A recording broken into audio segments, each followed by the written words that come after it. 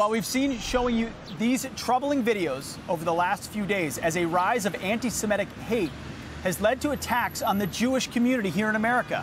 And now the Anti-Defamation League has released data showing the extent of this hate. As an analysis of Twitter shows, over 17,000 tweets. How are they allowed to get away with this? Using some variation of the phrase, Hitler was right, in the 7 days surrounding the start of the recent conflict in Israel. Here to react is Israel's ambassador to the U.S. and UN, Gilad Erdan. Mr. Ambassador, thank you so much for being here. Thank you. You're actually my first on-set guest, too, since COVID, so it's quite an honor and quite fitting. Before we talk about what's happening, the anti-Semitic attacks happening here in the United States, which is so unfortunate to see, talk to me about this sort of the outcome of this conflict. Hamas trying to declare victory, Israel saying, of course, it was our victory. What's the status there? Look, it's always the way of those terror organizations that are suppressing their own people to declare a victory, because that's the way they continue to keep their, regime alive. Yeah. But that's not the truth. We succeeded to hit and to hit them hard. We significantly, degraded their military and terrorist capabilities. We took out many of their militant commanders.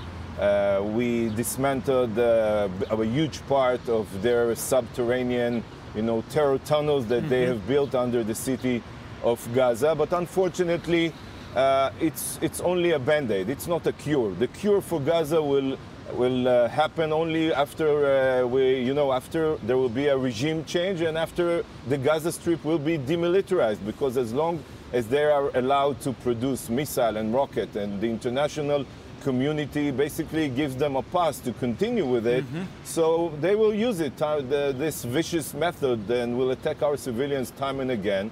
And we will have no other choice but to defend our own citizens. Absolutely. There was no doubt under the Trump administration of the overwhelming support for the state of Israel. How have you perceived the support of the Biden administration as Israel has had to do what it needs to do to defend its people whose rockets are raining down on cities further into Israel than ever before? Has the Biden administration been as supportive as you would like?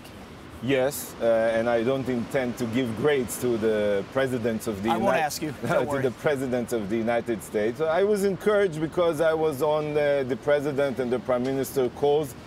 Each time they spoke on the phone, like 6 times, and I heard a strong commitment that came from the president to the security of the state of Israel and our right to defend our citizens. He even said yesterday or 2 days ago in his statement that he's committed to replenish the Iron Dome system.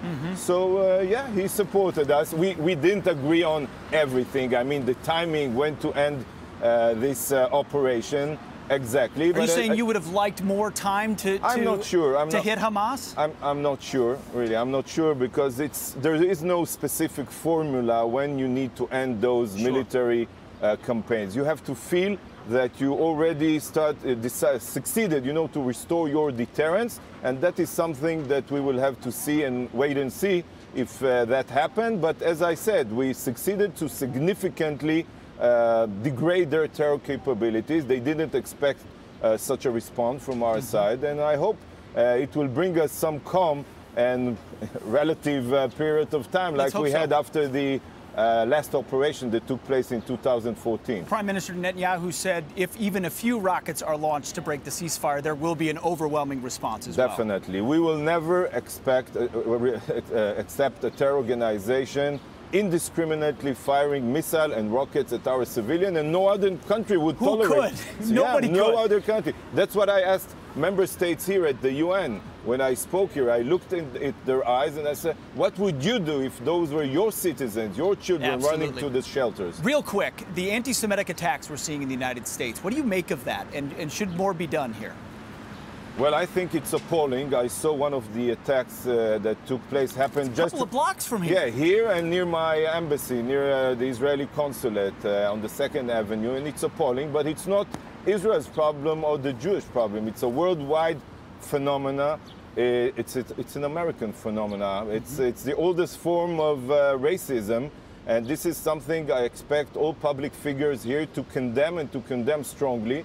And also I expect, the governors, the mayors, the administration Has there been strong enough condemnation, especially from Democrats?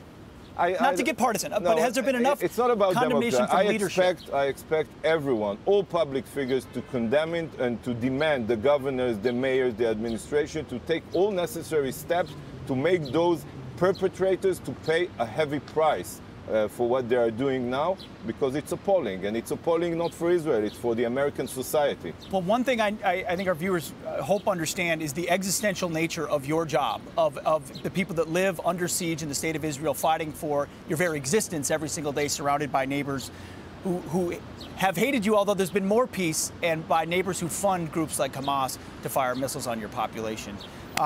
Mr. Ambassador, thank you so much for joining us this morning. Thank you for having me. Godspeed to everyone in Israel and Jews throughout the world who are facing. Thank you for having me, and we'll continue to fight terrorists and terrorism. Amen. Well said. Thank you, sir. Appreciate it.